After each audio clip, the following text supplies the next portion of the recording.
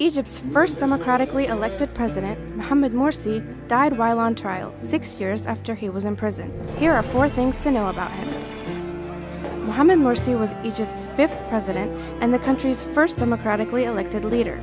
He was ousted by current President Abdel Fattah al-Sisi in the 2013 military coup after serving 1 year. Protests against the move led to the Rabaa massacre, in which more than 1,000 protesters were killed by Egyptian security forces. Morsi's political career started in 2000.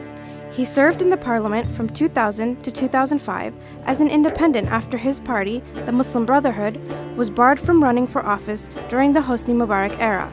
Morsi was one of the few outspoken politicians who challenged the regime and was imprisoned several times as a result, most notably on January 28, 2011, when he was detained along with 24 other Muslim Brotherhood leaders for their participation in the January 25th revolution.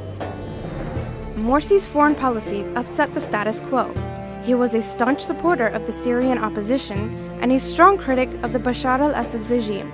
He was a close ally of Qatar and strengthened relations with Iran. More importantly, he strongly opposed Israel's occupation of Palestine and had a close relationship with Hamas. This helped ease the blockade of the Gaza Strip during his short tenure. Morsi also challenged Israel's role in the region and promised to revisit the Camp David Accords, which installed peace between Israel and Egypt. Morsi was kept in Egypt's notorious Scorpion prison.